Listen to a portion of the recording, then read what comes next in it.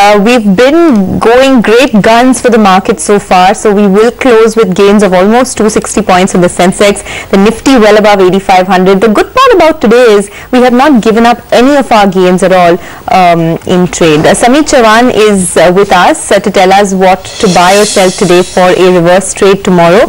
Sameet, what do you have on your list?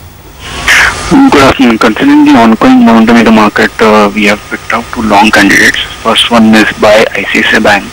Since past couple of weeks, we have been concentrating on PSU banks. They did well too.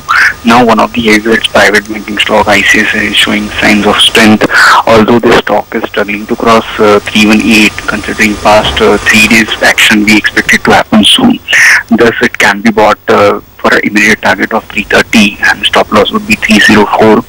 The second stock that we like is SEC with a stop loss of 1458. It can be bought for a target of 1550.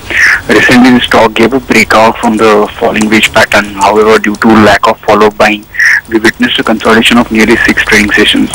Today, we are observing a breakout from the small triangle pattern on the hourly chart. Thus, we expect this stock to continue its upward momentum and can climb towards 1550. Alright, Sameet, thanks a lot for that. Well, let's talk about some buzzing stocks then. Mangala Malu now joins in with a list of that. Mangala.